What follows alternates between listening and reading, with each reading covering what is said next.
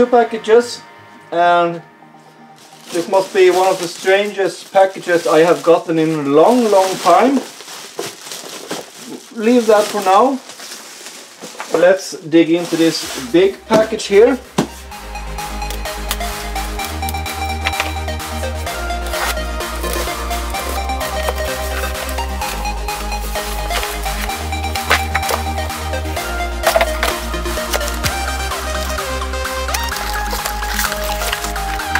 Serial cable.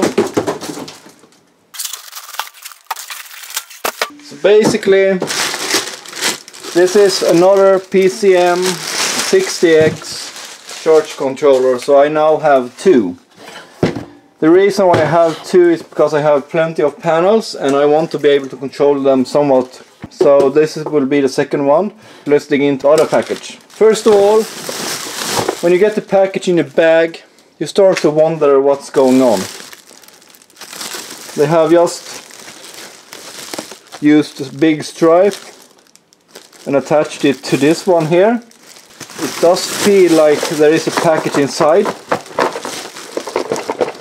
with a lot of loose parts, and that's generally no good. So let's open this one up, put this apart.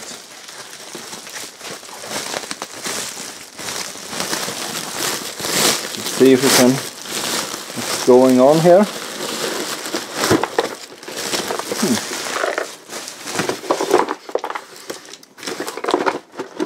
I'm not sure I like that. Another box inside a box, inside a bag. Contactor set with mechanical and electrical interlocking. So basically, as you can see here, this is automatic transfer switch.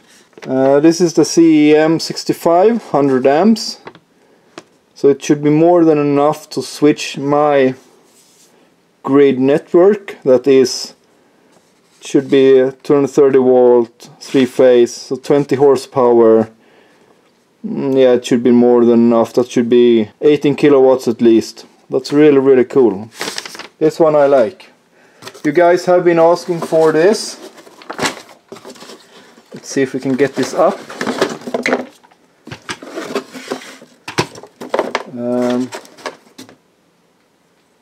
Though it's not very cool that the parts are destroyed inside. That sucks. That's the mechanical interlock. It seems like the corners are broken off. 3 corners. That's pity. I'm going back to the seller with that. The control part is there, and they should be tied together something like that. And when they are that, you should not be able to switch both on at the same time. I'm not sure how that's done, but I will look into it. Anyways guys, this was very interesting, because this is something I think some people can use. This is a rather big one. This is comparing to a normal size DIN, and you can see the difference in size is massive. This is also a transfer switch with 3 positions, manual such a way, and that one is really good as well. If you do think this could be something for you, I have linked these products down below, both this one and that one. Unfortunately, even though this should not happen, I need to go back to the seller and ask for that. And here's the last piece. Anyways guys, I hope you enjoyed this a little bit different video, and I'll see you in the next one. And don't forget to subscribe to see what's actually going on with these parts and how I mount them up. And take care mates, bye.